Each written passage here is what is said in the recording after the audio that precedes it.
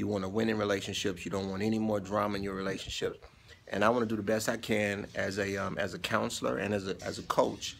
For over 15 years, I've been helping people in relationships. I want to do the best I can to help you land it, right? So a lot of women will make a list of things and desire things, and even some of them will even pray for things that they want in a particular man, right?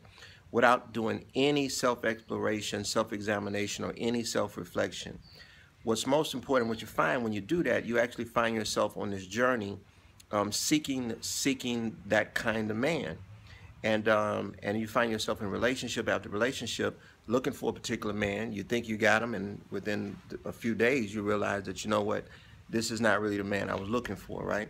So I want to kill all that in your life. I want to get rid of all of that, and I want you to get serious about yourself, man. I want you to get serious about yourself, and I want you to start thinking about yourself with great value, right? Because once you start making a list about the kind of wife you want to be rather than the kind of husband you're looking for, it gives you the opportunity to see what you got in your bag, you know? And I'm not just tripping on whether you got hot sauce in your bag. Really, if I'm not eating anything that needs hot sauce, then I really don't want it. So you really, in reality, you got to get beyond the drama of life and just really get to the place where you start taking yourself serious because of your value.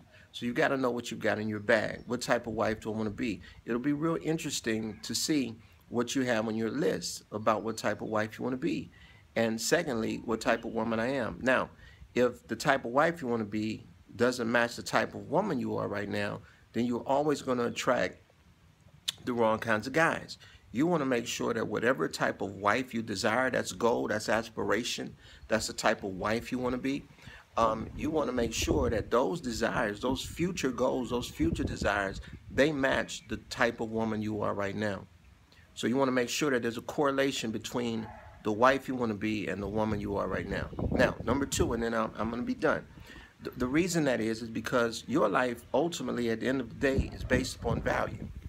And guys like to go shopping, and you shouldn't be the one shopping for a man, because that's the nature of manhood. Men seek out women. Your life is really all about positioning, getting yourself prepared and positioned so that the right guy can find you, right? So the essence of your life, the advantage of your life, is that you get to spend a lot of your time just focusing on you and just doing you and just believing in you and going back in some of the most important relationships in your life, because the woman you are is actually correlated to the little girl you used to be.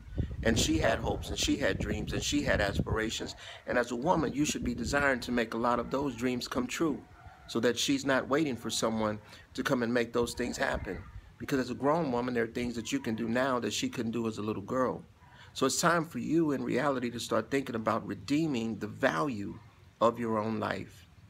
You're valuable. You know, the Bible says, who can find a virtuous woman? My question for you is, can you find her? She's got to come out of hiding. You've got to get comfortable with yourself and find this woman of great value and great virtue.